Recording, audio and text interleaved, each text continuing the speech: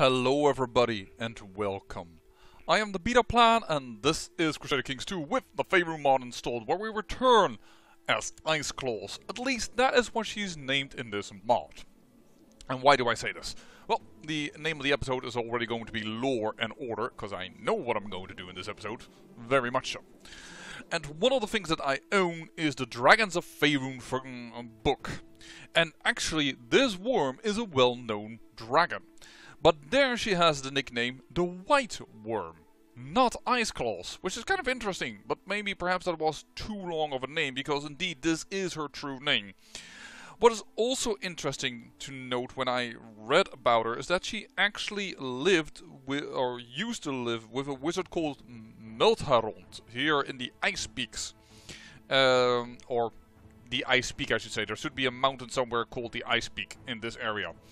And so it's actually not that crazy that she became an evoker, because while she had him as a rider, she learned how to fight other wizards. So it's kind of cool. Speaking of wizards, there are spell points over here. Apparently you simply accrue them over time, but because we are an evoker, unfortunately that is one of the subclasses of the wizard that hasn't been developed yet in this particular version of the mod that I have. So yeah, that's a bit unfortunate, but that's just the way it is.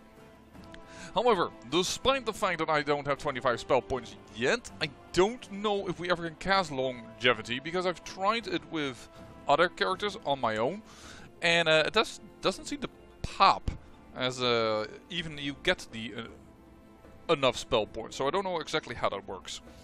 And by the way, another small little tidbit of interest, if you will, is that now I need to find the exact sentence for that.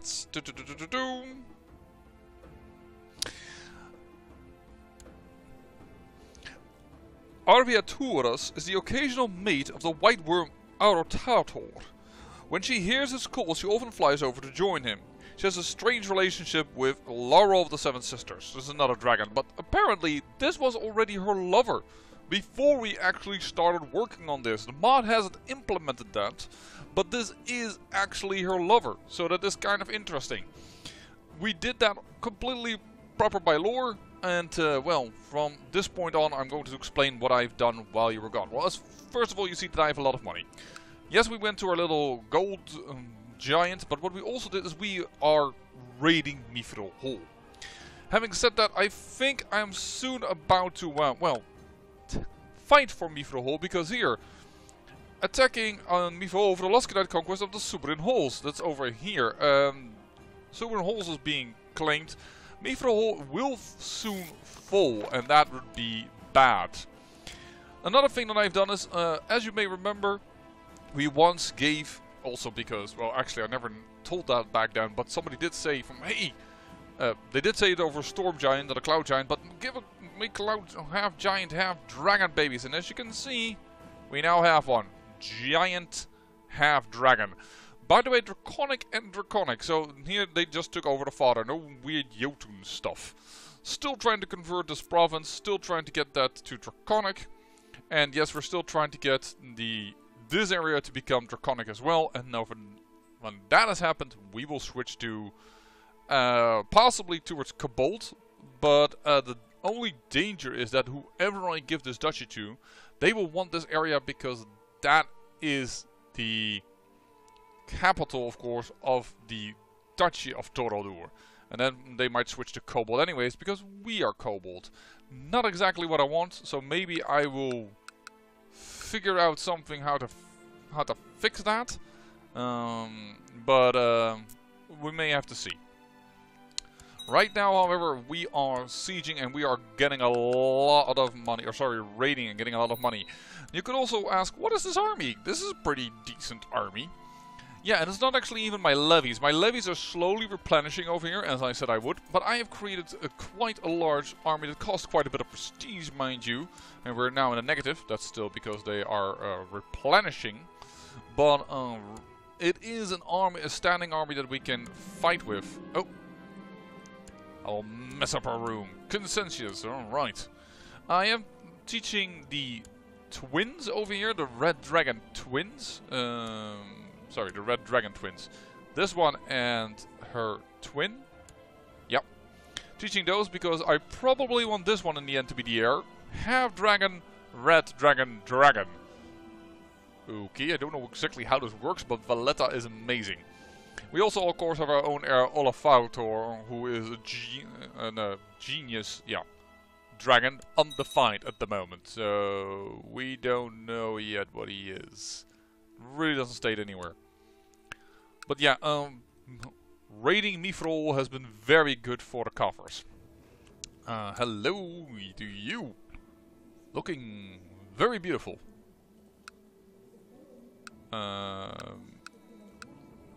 Let's go with that, because you're also good in intrigue because you're a kobold.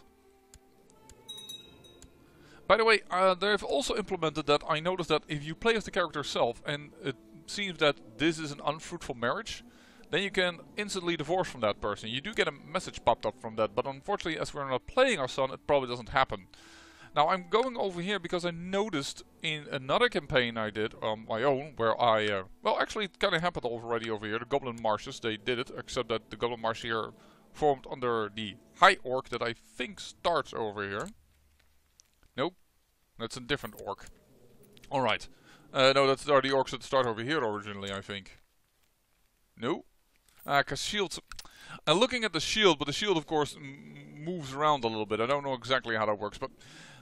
I started with a goblin that starts over here. It's a long-lived goblin, which is kind of interesting. Zebak, here, 142. And I managed to conquer all of this. And I managed to get one son, right before she became infertile. She got pregnant, from a concubine. Because that happens really quick if you play as her. And I managed to marry it out to a bastard daughter of her, who also got the magic source origin. And apparently that allows for goblins and humans to get babies, because normally that's not possible. Because I also got I married with that goblin, the son of the king of Chondlov. I always... Never mind. I'm Chondaf. I just have trouble with it. This guy, married him, and well, we could not get babies, and I got a warning of that, but... so there is something of an implementation that I complained about, but it's just not the implementation that I can see it. I'll teach you to be less nosies. No, you know what? I will lose the prestige for that. Oh no, actually she loses the prestige for that. Ooh. Died of poor health. My daughter, the unlucky.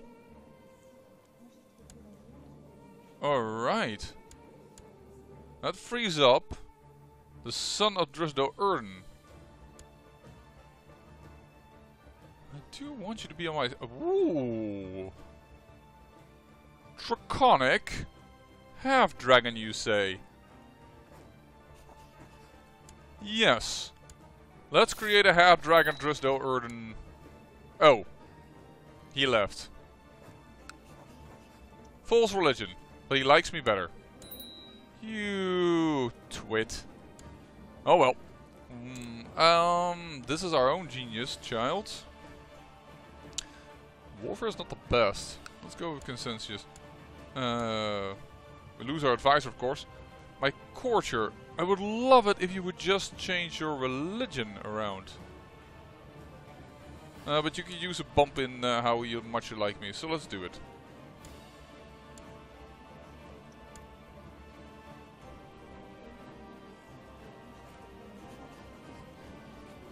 Sure, you know what? Marry her out. Let's get rid of her. I mean, let's just have the dragons breed at least. I know we now just gave her away, but we need also the dragons to breed in general. If we do is a matrilineal marriage to here, to you. Matrilineal. It is not to the my heir son, but one of his dragons, and they then, because they're matrilineal, should be draconic. They probably won't be, but can't really do anything about that. You are for religion.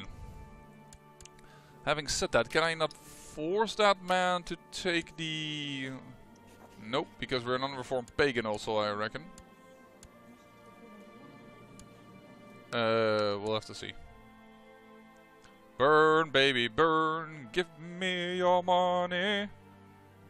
Lusk is already attacking once again. Yeah, this is just nuts.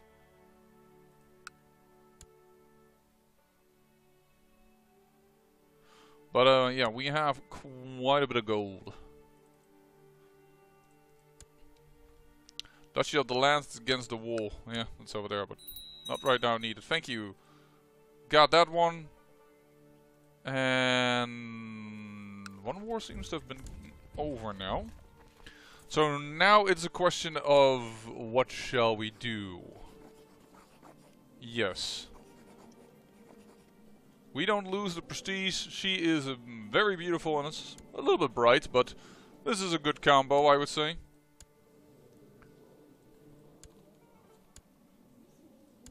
Still Jotun dragons arriving from this place. Bad, bad, bad. But we also should be... Yeah, we now at peace with you. Or, better say, we don't have a peace treaty with you anymore. Because so we can do a de jure claim. We should have enough people with our own little army over here. But I think I will call in the rest because I don't want to have happen what happened in the last episode. Which is just a general fail. Let's just be honest, it was just a general fail.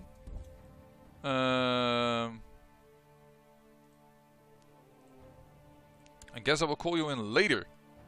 Because they're here, there's so little supply limit that we can't have everyone around here. There you go. I saw, by the way, in that goblin thing that I did on my own. Woo. I saw also Obold Many Arrows. Well, being true to his name, we have just a little too many people here. That's not good. I don't want to suffer attrition. We just saved it. Probably. There you go. Just saved it. Yeah, we're gonna go for Mithril Holes very, very soon. I know it's a nice little cash cow, but I also want to have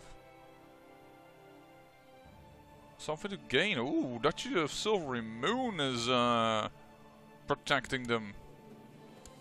Did you marry Katie Bree? Yeah, that's Katie Bree. I was suspicious of that marriage when I saw a dwarven girl in the area. Still hope they will fix that bug, because she's definitely human. 100%, thank you very much, peace sent, and that is the Moonwood is now ours. I have to really look at this. It's not yet religious. Ooh. Possibly had... Oh my, we have a ton of prisoners of his. Money, money, money. In a rich man's world. Don't mind if I do. The fact is you are... And other vassals will be annoyed. Yeah, but...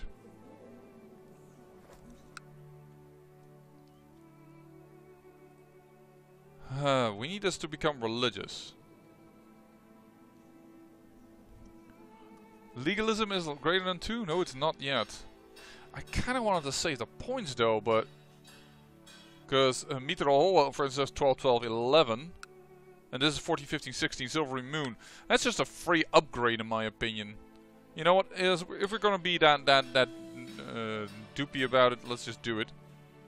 And before, when we catch Silvery Moon, that's when we're gonna have to put our guy over here to try and settle the clan over there. I hope that is doable, even if it's a castle holding. I'm not sure, but I hope that will be workable. All right, council consideration. 3 against it, 3, 4. That will work out then. Will not be a clear victory, but it will be clear enough. Chiefdom of the Elven Court. Hey, I was just about to say the Drow are trying to dominate over here. They're not doing well though. This is also the second already. They're being... Harrowdale is killing them. This is also a duchy, but this is by the elves. Because this one's of Lost Voices. No, this one is the one that starts also in drow hands. Conquered in a war, conquered in a war. Yeah. So one of the options for the other series. But the most difficult start I think I found, and that's... oh. Whoa! Centaurium has been kicked. It starts over here. That's a crazy difficult one. And we might do that. We might have already done that by the time I just realized now that the series, when this episode comes up. And there we have it, another giant half-dragon. So voila! Done that to whoever asked me to get a half-dragon giant line going. I'm working on it. We could just declare war for them. The funny is we can border dispute them. Because all the money that it requires, we got for raiding them. Is the law already inactive? Yeah, it's already active. So, revoke! Bye-bye! The Moonwood, now ours. Hola-die, hola-die-yo. In 1417 and 1418, that's quite some time away. Ardbar we could go and declare war for, but it's a border dispute. I like to get Mithril because it's just really, really nice to gain as a... Dang, man, there are Crown the Butcher.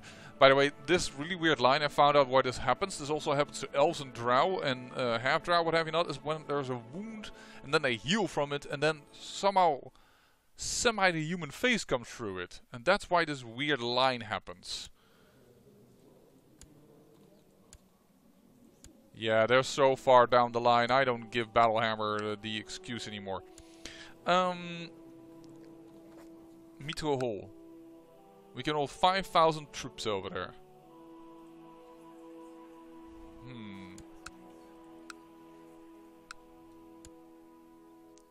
5,000 troops, that's not a lot.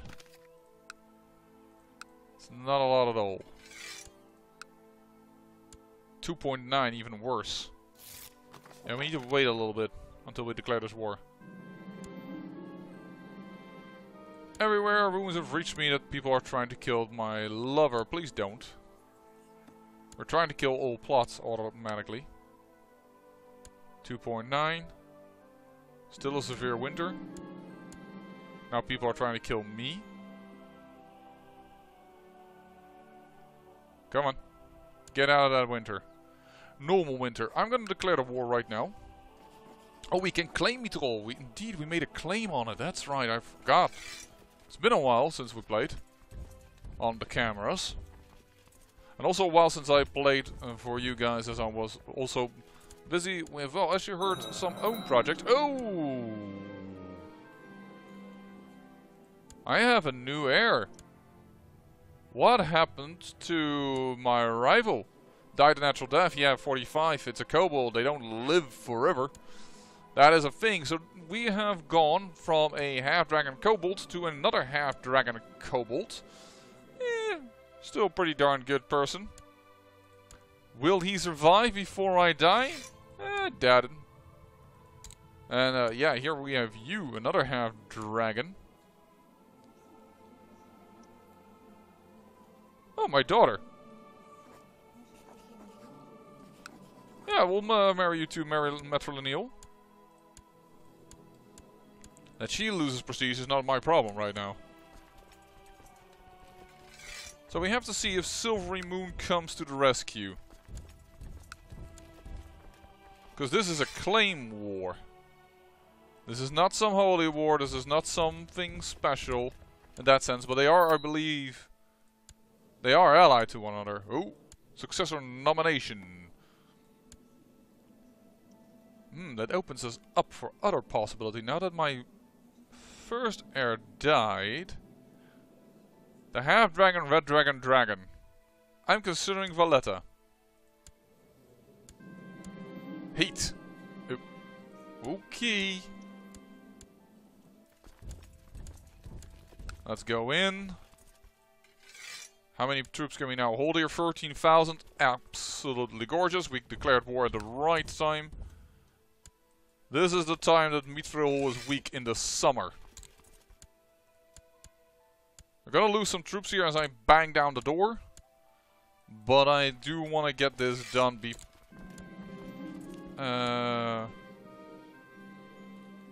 she could do some practice reading. Oh, newest heir.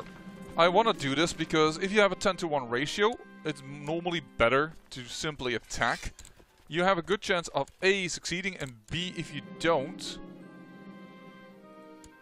very well. You can give him a commander title. If you don't, there are siege events that will bring you down anyways. Ah, he has already given up. I do not need to siege the other part. Goodbye, Mithril. Alas, I got ill a little bit. Yeah, and some people were kind of worried, like, hey, oh, Frost Hills is independent. Which means Drizzt is independent.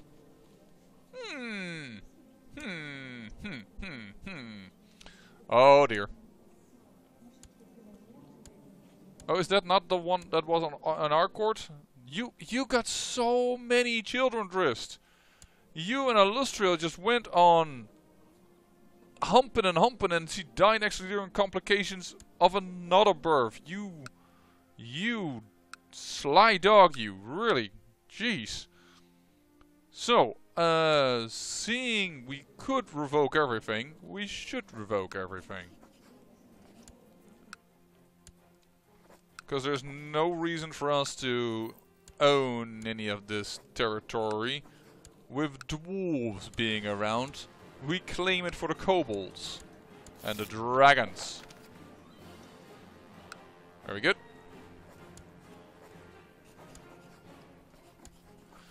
Now that we have this, I think it is time that I actually give one of my children this Mithril. It's not in the end the title I want to hold as my kingdom title. I think it's going to be Silvery Moon. Because it's just 14, 15, 16 and it is even a better developed duchy than here. More slots. So I think that is better.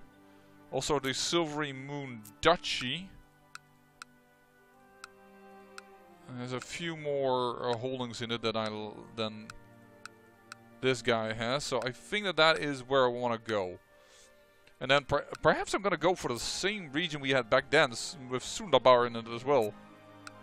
Because Sundabar is also a pretty good holding. We'll have to see. But I think it was high time we declare... Do I want a border dispute over just this? Lose 100 piety for it. Who knows?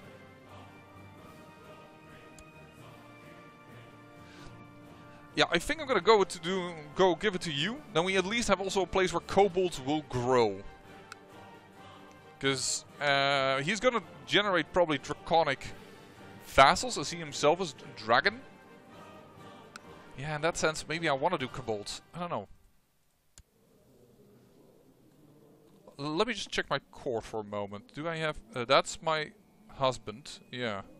I recognize it from the from his family line. Yeah, you I would have done if you weren't so bloody stupid and keep on... I can grant land a title to you, my darling. I can grant land a title to women.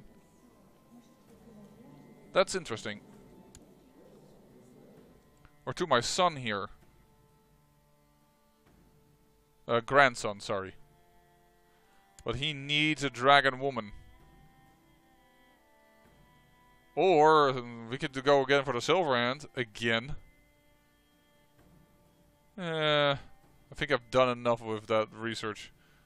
I mean, I'm certain we can get a half elf, half elven, half dragon. That should be a possibility, but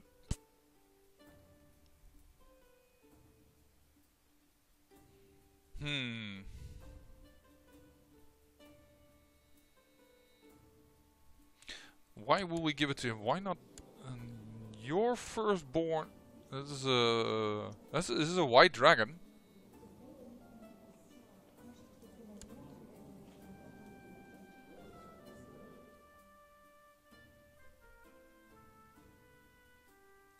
Matrilineal, by the way.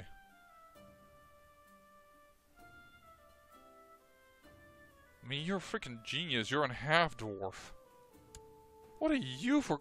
Oh, because you're from the line, but you...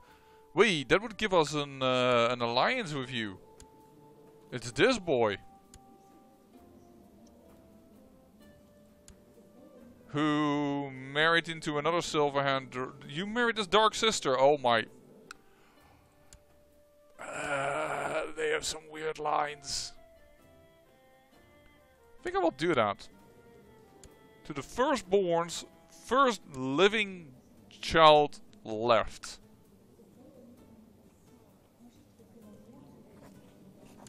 There we go.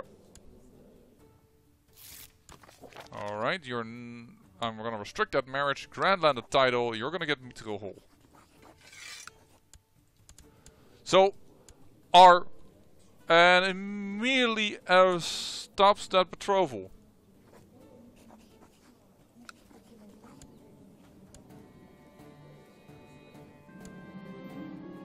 Oh great, gout.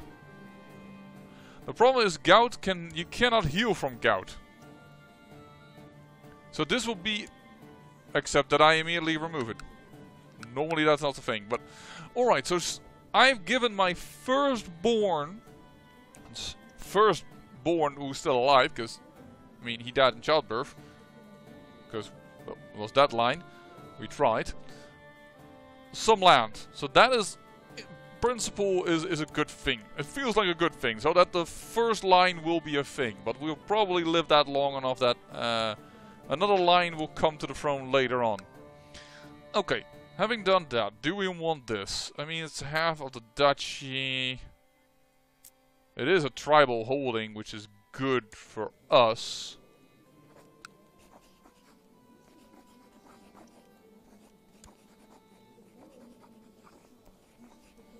We need to expand somehow, but on the other hand, to get Adbar.